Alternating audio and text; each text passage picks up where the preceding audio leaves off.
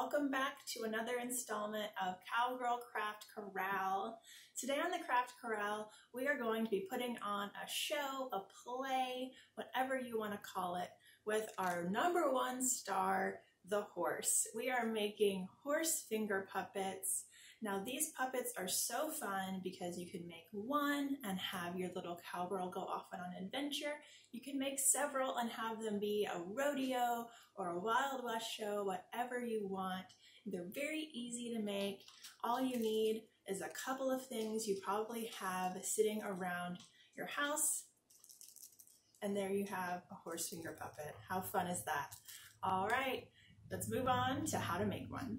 To make our horse finger puppet, all you're going to need is some cardstock or scrapbook paper. You'll need some scissors, a hole punch. I also have a bigger hole punch here because I had larger fingers and wanted my fingers to fit through the hole. Some glue, one googly eye, and some yarn. Now I have gone ahead and cut out the 3 pieces of my horse and glued it together. All I made was a large rectangle, rounded the edges, a small rectangle for the neck, and a smaller little oval rectangle for the head. I went in and I hole punched 3 holes right here for his mane and here for his tail. Now all I'm going to do to attach it is grab a piece of yarn and pop it through the end here. Now depending on the yarn you're using, you might think 1 strand is fine. I'm going to try 2, and I might even do 3. Now what I'm doing here for the tail is I'm letting 1/2 fall through on either side, and then that looks like a good tail. I'm going to just tie it at the base like so, and he'll have a nice loose hanging tail. Now if you want to get fancy, you can braid this, you can add a bunch of different colors, whatever you choose.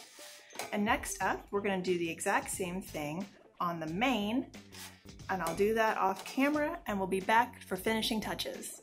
Our horse's mane and tail are done. They are flowing in the wind, and now we're just going to add our final details. So I just have a googly eye here that I'm going to glue on. There we go. And I cut out a little triangle for the horse's ear. That's optional, but I think it just kind of completes the look. There we go. Now for the holes, I have a 3.5 inch hole punch, but you can use whatever you'd like. And I'm just going to flip my horse over and start making some holes. So you want to be sure not to overlap your holes, because then it's just not going to work. So I'm just tucking this in a little bit lower. And we've got 1, 2,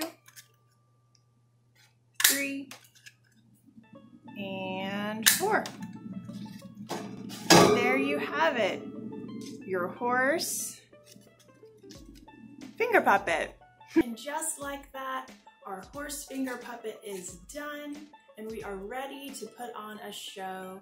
I hope you enjoyed this craft. If you did, please share and like it on social media, and I'll see you all again soon.